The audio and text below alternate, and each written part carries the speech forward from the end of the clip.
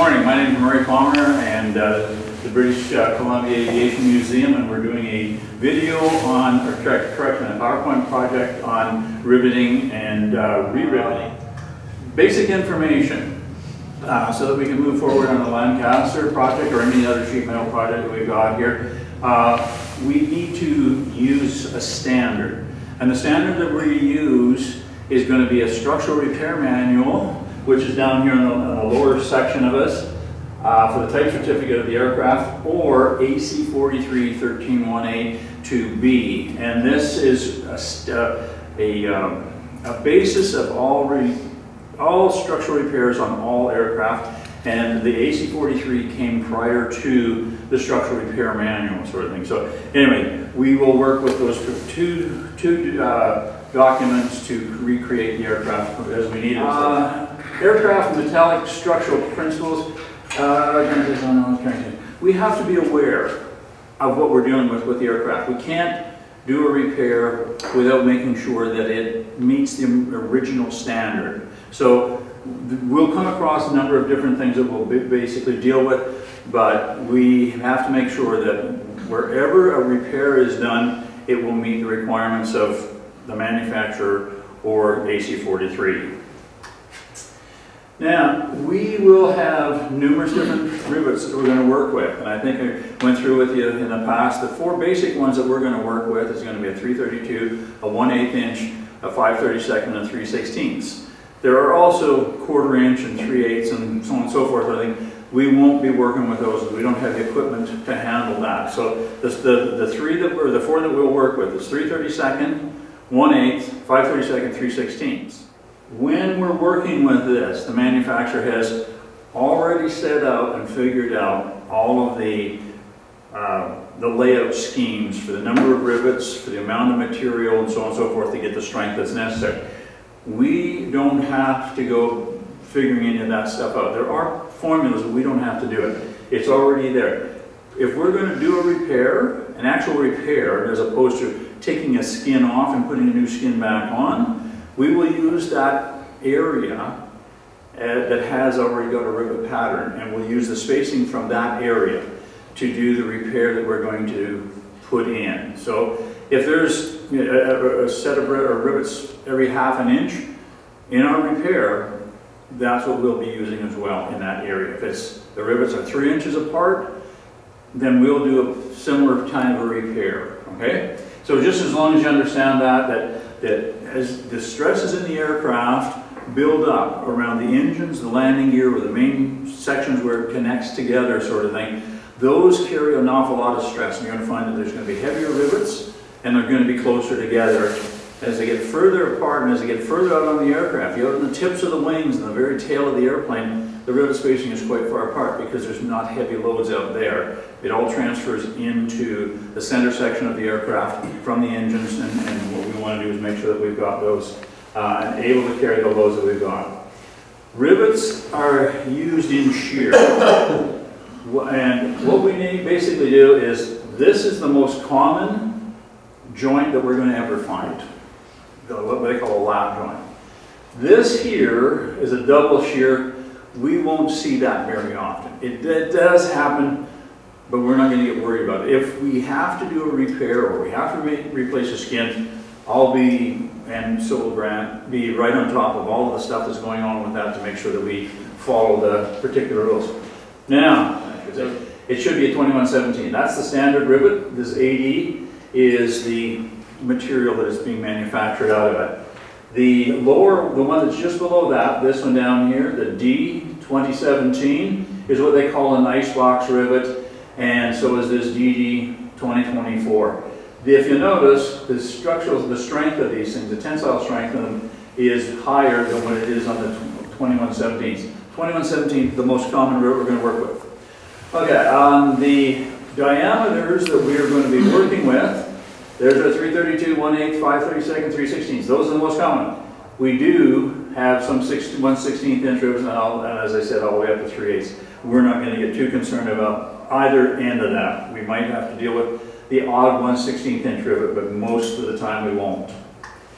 So, general rule to determine the proper diameter of the rivet for a single lap joint is the proper diameter is equal to 3 times the thickness of the material that we're working with. So if we have, say, for instance, a 40 thou skin,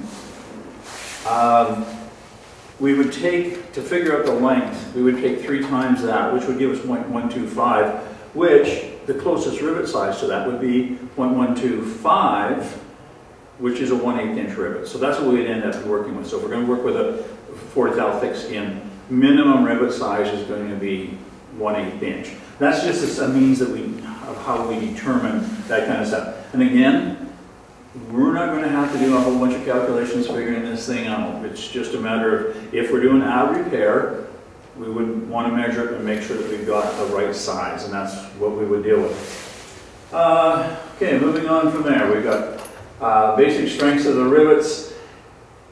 It's amazing actually what a single rivet will hold.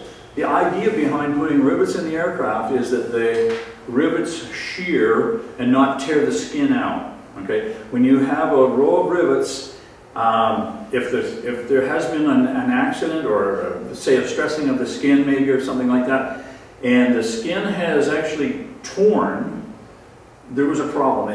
They didn't have the right size rivets in there for the design of the component. The whole idea is that if it's overloaded, a rivet will shear, and you can lose 1 rivet, 2 rivets, 10 rivets out of a row of 100, and it's not going to really affect the strength of that particular joint. But if that skin tears, then you've got no strength left in it. So this is a chart that gets used to figure out what we're basically working with, I should say. So here's some of our rules of thumb. Properly driven head is 1.5 diameters of the rivet shank. Okay, we can get down, we can measure it. We created a rivet gauge the other day. That rivet gauge takes into consideration this 1.5 diameters for width, and for the proper length coming out. It also shows us that 1.5 diameters after we have put the rivet gauge up against the skin, and when we got this morning, we'll work with that a little bit more. This is just some numbers. This is just calculations. Every single rivet that you use, you can come up and calculate these numbers if you want to, but the rivet gauge will tell you everything you need to know without having to go through the calculations. So there's the basic standard that we're talking about. The rivet itself, once it comes through the skin, will have a diameter and a half hanging out, but after it's been bucked, it becomes a diameter and a half wide. That's standard procedure. You can go down to about 1/3 a diameter, this should be a half a diameter thick, I should say. If it's less than that, we could even get away with 1/3 of the diameter and probably still not get too concerned about it, as long as it has the proper shape to it. And if you notice there's a little bit of a rounding to the edge of that, everything's perfectly flat, 90 degrees to the center of that rivet. So that's the important thing that we're trying to work with. If we have a problem, we put this at an angle, what we call the shop head or the bucked head at an angle, we've got some problems and we'll end up having to drill it out. Okay, so this is standard. This is the thing. We do have a little bit of room to move, like I said, 1/3, and you can go a little bit higher than 1/2 the thickness. You could probably come down to there, but I wouldn't go much beyond that. Okay. The whole idea behind this, creating this head, is to keep the skins together. We don't want separations between these skins here, because if we have separation, moisture, dirt, everything else is going to get into it, and we're going to have a problem with corrosion setting up. So we have to be very careful in our layups that we don't have that skin. And I'll teach you how to make sure that we don't have that in our layups. So we can use, if we don't have the right size of rivets, and we'll get into the rivet sizes, we do have rivet cutters that we can cut long rivets to the size that we need. The rivets that we're working with, pretty soft. You just take the pin, drop the rivet in, slice it off, and away you go. You have to deal with the very tip getting slightly distorted in a rivet cut. You might have a hard time to fit it into the hole, but we'll talk about that when we get into the shop again. So there's what the set of rivet cutters look like. I got a set with me this morning, and when we go to the shop, I'll show you how those work. You can, and there's all the different sizes, and I don't know if you can see it very well, but there's the smallest hole, which is a 3/32. You go all the way around to the far side of this curve, and right there's another hole that's using this gauge for a depth gauge. Oh, sorry, there it is. Can't even see it. There's the long rivet right there in that 1/8 inch. That's a 1/8 inch rivet sticking out underneath. It shears at that line right there. And so you need to set these little adjusters, and away you go. We don't want to get into that. It's too cumbersome to start cutting rivets, but you do it if you have to. You're never stuck. If you got a long rivet, you can always make a short rivet to the size that you need. The big thing is, we always want to buy the correct size, and so we'll figure out before we start doing a repair what the correct length should be, and we'll make sure that we've got those sizes with us at the time.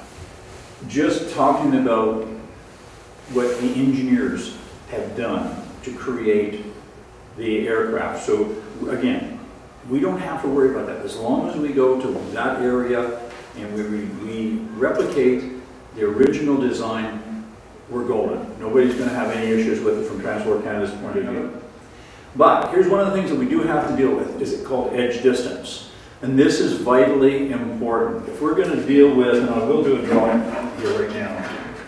Now, edge distance is vitally important in what we're going to do. So here's our skin. I'll get on this side of it. Okay, so there's our skin.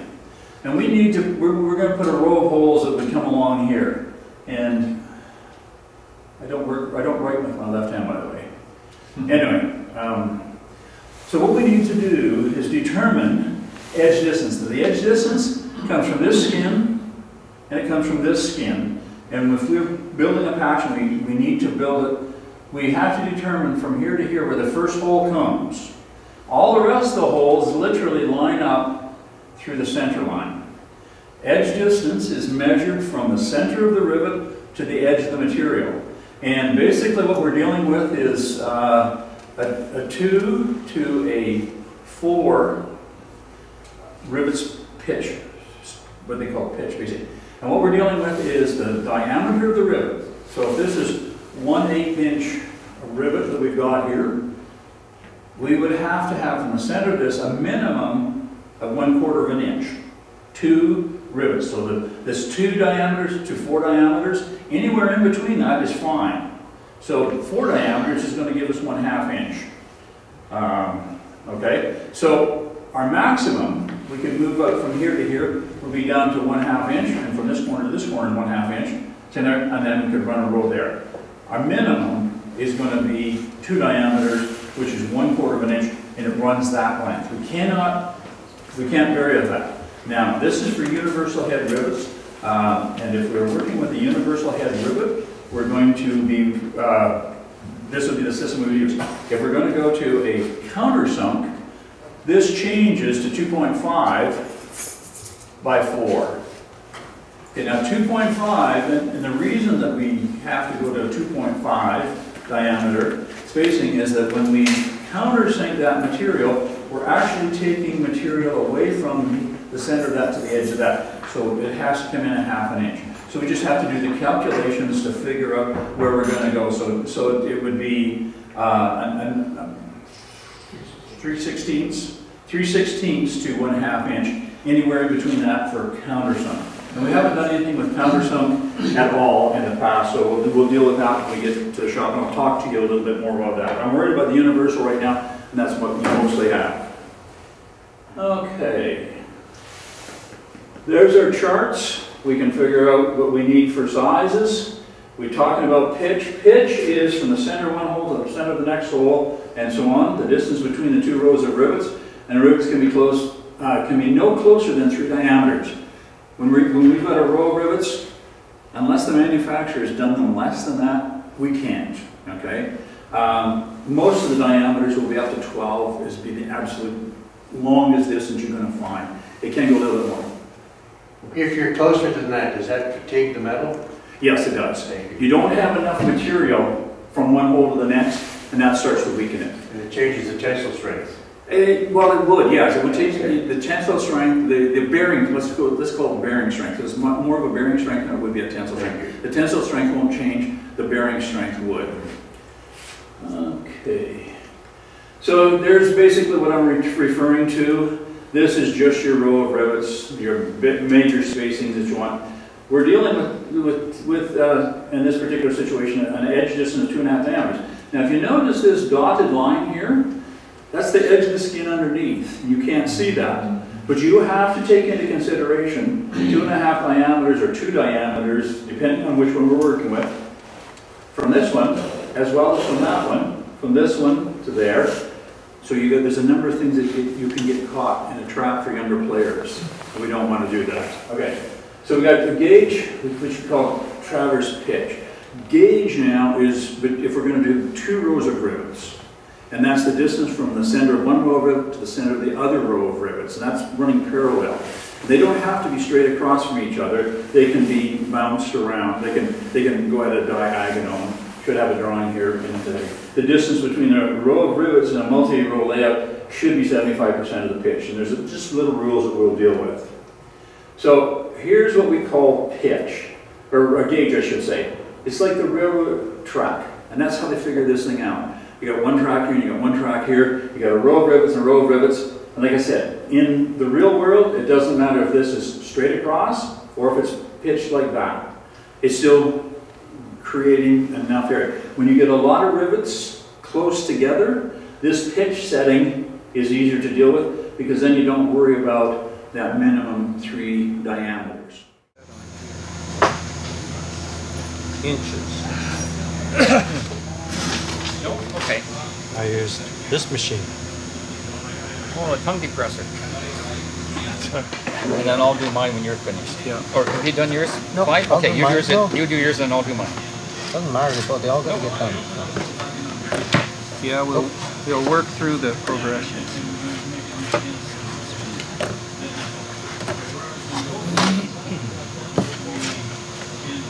Well, we only need to do a single one, right? Yep. We'll drill them all through together. Get there.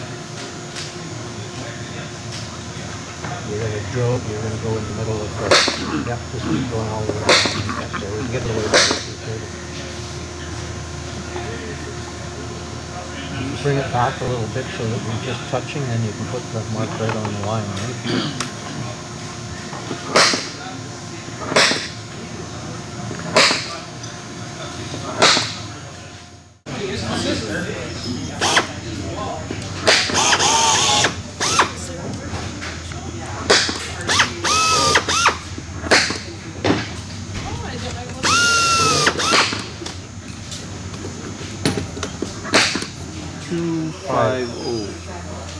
The big 2.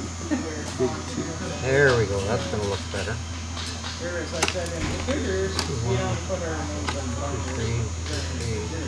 okay.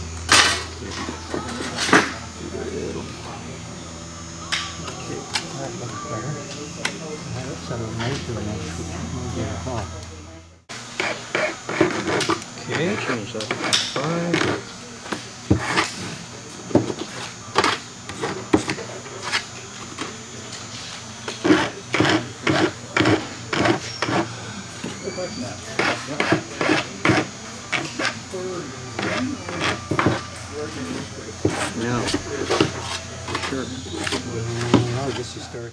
We'll probably be here till about 7 o'clock. Okay, there's overtime, right? No, I'm going to move my chair over here. Oh, okay. Because then I've got the light in the right spot, I think. This one. Yeah, that's better. This one.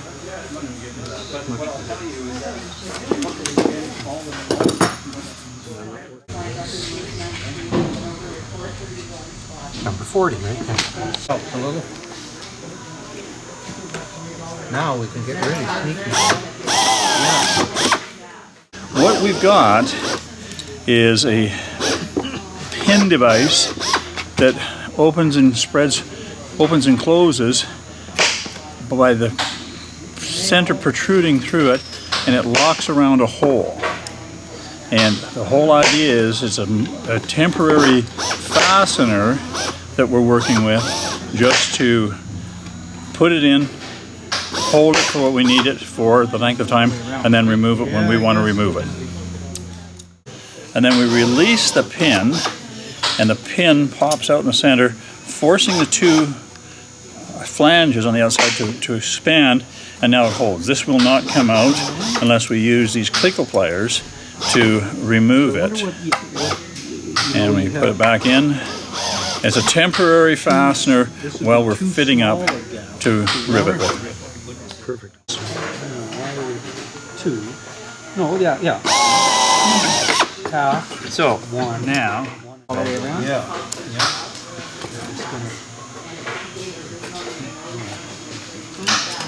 That's these aren't perfectly square, so there could be. They were cut by me.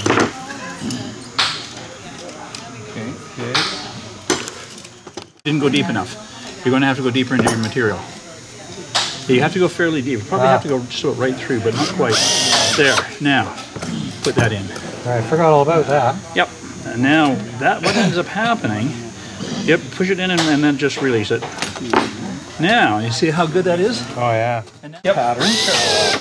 But if we go here, It's close on enough. a corner, I'm not going to worry about it. but does that not tend to violate a rule? It would. In real life it would. And what we'd end up having to do is repositioning all of these holes to get the correct spacing.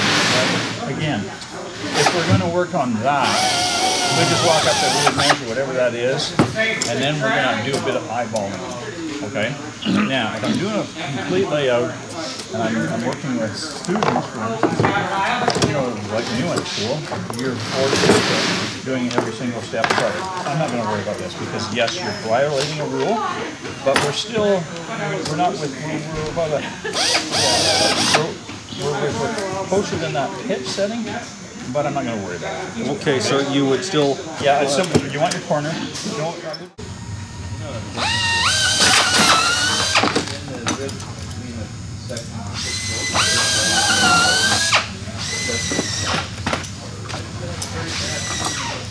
Somebody knows what came off. Deburr, all we're going to do is that. Nothing more than that. And when we do that, we take off a little bit of material, gets peeled off of the very edge of the holes, and we've gotten rid of all of the stress risers, and that's all we're concerned with. Now that's one style, I'll do that one. And this is just, it's a little bit quicker maybe because it has a pilot, and I can just drop it into the hole. I can get specific size where I got a pilot that fits the hole exactly. I don't have to use that if I don't want to, sort of thing. And there are other ones that are power tool operated. Check it, put it in, does it fit perfectly? If it fits perfectly, that's the one you want to use. I don't care what's written on it, doesn't make any difference. That's all I'm doing now. The transport came when they inspected it. Oh, sorry. Yeah, go ahead. Keep going. Keep videoing. That just locks it.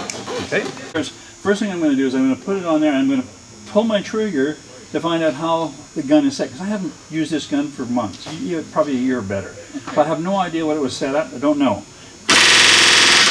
So that's not bad. I'm going to turn it down slightly and I just tighten it. On here I've got different numbers. It doesn't mean a heck of a lot.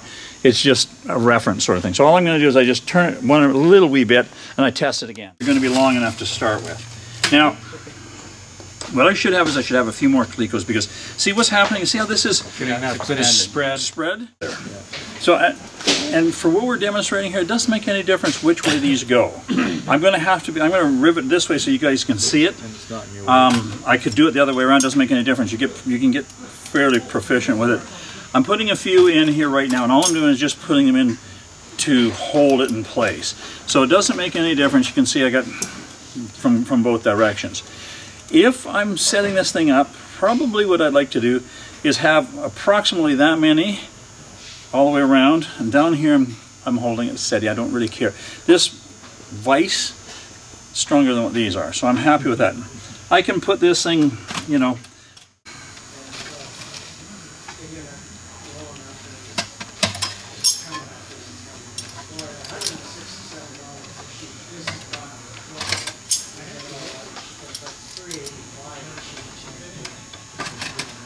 Do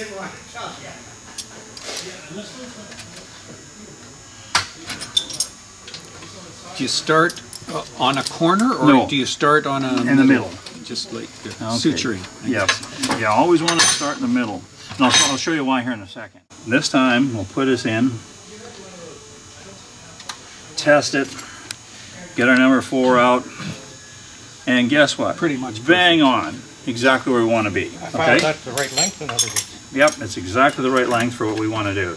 So now, I'm set up with that. I've got different bucking bars, okay? And you tell me which one's heavier. I think this is more dense than Yeah, this. this is titanium, okay? This is just steel. These things here are really expensive, but man, they are a beautiful bucking bar to use. Technique. What I do is I hold the bucking bar in my hand like this, and I use this part of my skin, of my finger and my thumb, to keep the bucking bar away from the material. Because if I get this thing bouncing around and it hits this material, it's going to put a mark on my material, and I don't want that to happen. So I need to have a cushion. So I just use my fingers like that up against the skin in that manner. And you see, I get my bucking bar on there, and I want to look at my bucking bar. I'm more concerned about this side than I am this side. This side's very important, and I don't want to damage it. But this side, I can screw it up in a second if I don't do it correctly. Okay. You guys might go, okay, I can't discern at this point in time. One between 1 and 10. So you want to go for about 2 to 3 seconds in one shot. If you go 2 to 3 seconds in one shot, about 2.5 seconds is usually enough. You don't want to go beyond that. Now what we're going to do is we're going to take that from 1.5 diameters sticking out to a 1/2 diameter high, okay? And from 1 diameter wide to a diameter and a half wide, all right? So I'm just going to do this now. When I do this, see, there's lots of, there's a number of things I got to take into consideration. I want to hold this as steady as I can. I can drop it down a little bit more. It's nice when this is rigid. You don't have to fight with it. But for what we're doing today, again, all I'm doing, thumb and this finger is the cushion to hold it where I want it to be. Now I want to be in perfectly 90 degrees. My rivet gun, 90 degrees. My bucking bar, 90 degrees, okay? So once it's there, then I basically look, I put pressure on this side. I'm pushing that rivet in. It cannot move. Because if I don't put enough pressure on, what'll happen, it'll bounce out and it'll rivet halfway in. And that's no good either. So I need to keep that right where it has to be. So I just push this in like this. And this can be sideways like this. It doesn't make any difference as long as I've got some kind of cushion. So now I put that in there. I'm pressing this way, and I'm also putting some pressure on with my left hand too. And then I just pull the trigger and I count to 10. And then I go, okay, is that where I need to be? And I take my gauge and I put it on there, and it's slightly high, it's slightly proud. But if it's close enough, then I'm not going to get worried. If I had screwed it up and got it bouncing, you wouldn't, first of all, you wouldn't see the circle, the center of the shaft, and it wouldn't have spread out, sort of thing. So the other thing that I'm going to do is I'm going to measure width-wise. When you go like that, there's our width. We've got our width of our bucking bar. So this little gauge tells us everything. Okay. So see, I'm already pushing a little bit. I bring this up, I straighten it up. I put enough pressure on it. I'm holding this in. My fingernail, my thumb and my finger is acting as a cushion. And then I just hold it and I go, okay. And I counted about 10 hits on that one. I'm just going to get my little gauge out here and go. It's just right there. I don't want to get too flat. You don't have to put a lot of pressure on it, but you have to put enough to hold it. Okay, so I'm going to damage a couple of things just so that you understand where I'm going. So I'm going to go off of it a little bit. So now you can see the damage, and that's not acceptable. Oh, right. So Was that this one's right good. at the edge of the bar? I brought the bar over. You can see where the bar came Yeah, off yeah. and bucked on the skin, Yeah. damaged the skin. Okay, so this is Yeah. why it's so important to make sure that you got that cushioned in there, okay? Okay, and you see this here, that's called a smiley. Oh, okay. You see the Right, damage that I yes, did? right. So I can see that? Yeah, the smiley, there's a little dent right above the rivet where my fingernail is, and That's caused from the gun itself. that's caused from the rivet snap hitting. You know, if I can't see this side and I can't get to it, well, somebody might be driving the buck and bar for me, or somebody might be driving the rivet gun. Doesn't make any difference as long as I know, as long as you focus on that, not the other side of it, sort of thing. Okay. So all I'll do here now is again cushion that buck and bar so it doesn't move, and away you go.